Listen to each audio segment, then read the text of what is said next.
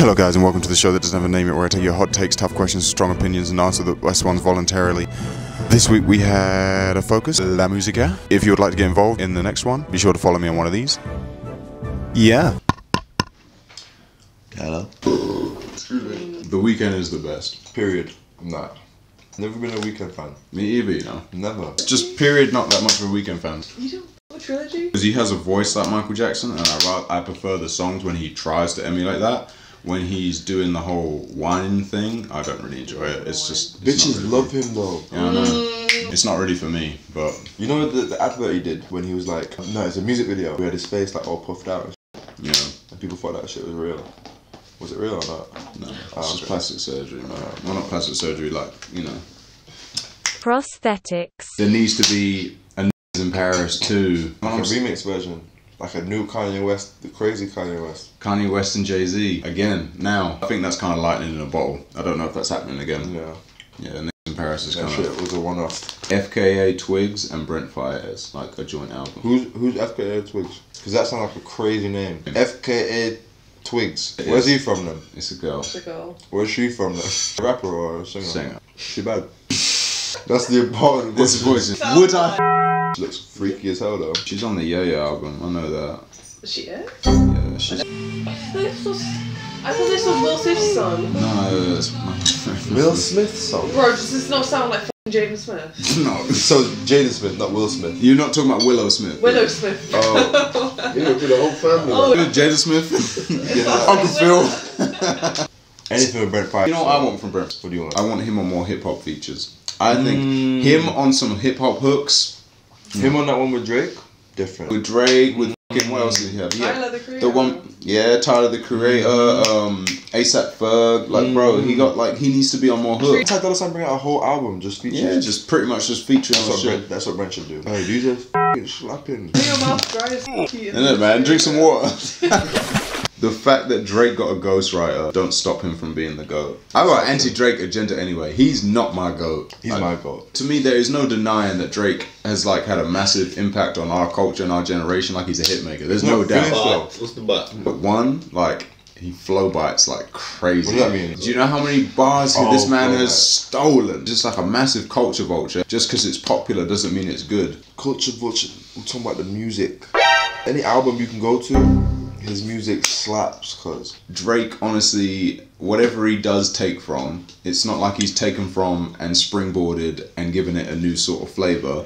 It's just, yeah, give me that, and I'm just add a little bit of Drake to it. And it's just like, ugh. you know how many artists do that though? When you think about in other fields, like, just like design or... Alright, for sure, but we're talking about your GOAT. If that is your GOAT, then cool, but that is not my GOAT. Like, my GOAT, like... It's purely unique to themselves. Yeah, and even if they're taken from different... So who's your GOAT then? For this generation, on the spot, I think it's Ye. Because to me, I can go to every single Kanye album and it is something different, and it's something unique, and it's something that's pushing the genre, but it's Drake and it's just like... So you don't bruv, think, it just sounds the same. You don't think Ye had one album that was just like a flop? No, not that I say it's bad. I don't really appreciate Jesus is King, and I don't really like 808's Heartbreak, but it's still doing something for the music, and a lot of people appreciate those albums. But surely your GOAT, you would think they're the greatest of all time, like, by definition, you like all their shit, no? Nah, not necessarily, bro. I expect my artists to evolve and move in different directions and try new things, and it might not work out. Like, I really f*** with Kid Cudi,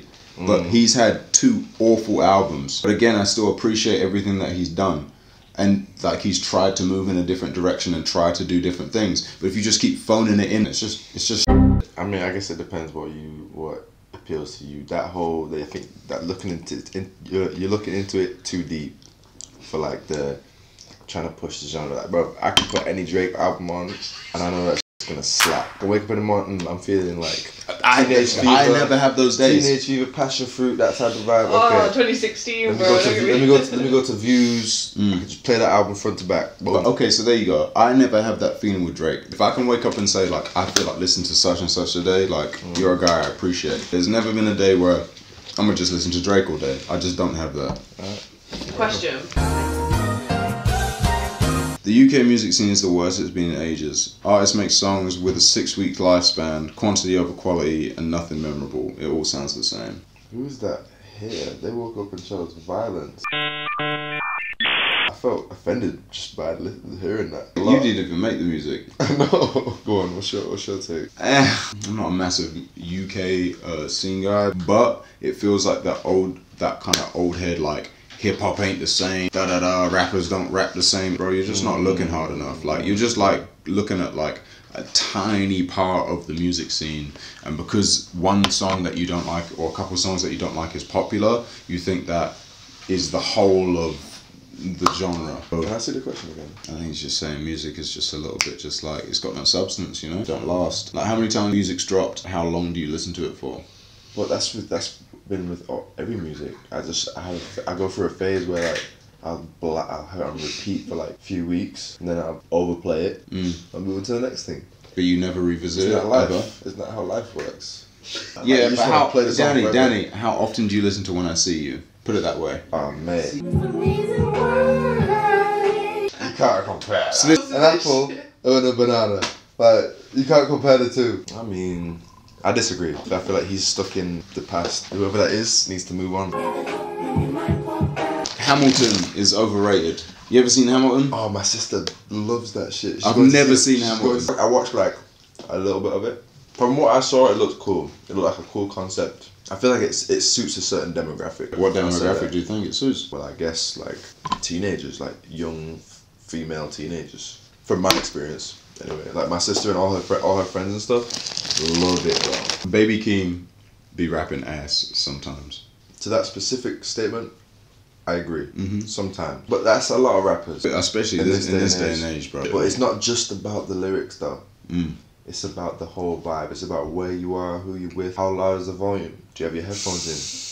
Do you have a good bass speaker? Yeah. Like, you can listen to one song on some headphones on a low volume and be like, this shit is trash. Listen to another song, you're with all your man them, you got a couple of drinks popping. You don't give a about what they're saying. It's just like, that's a vibe.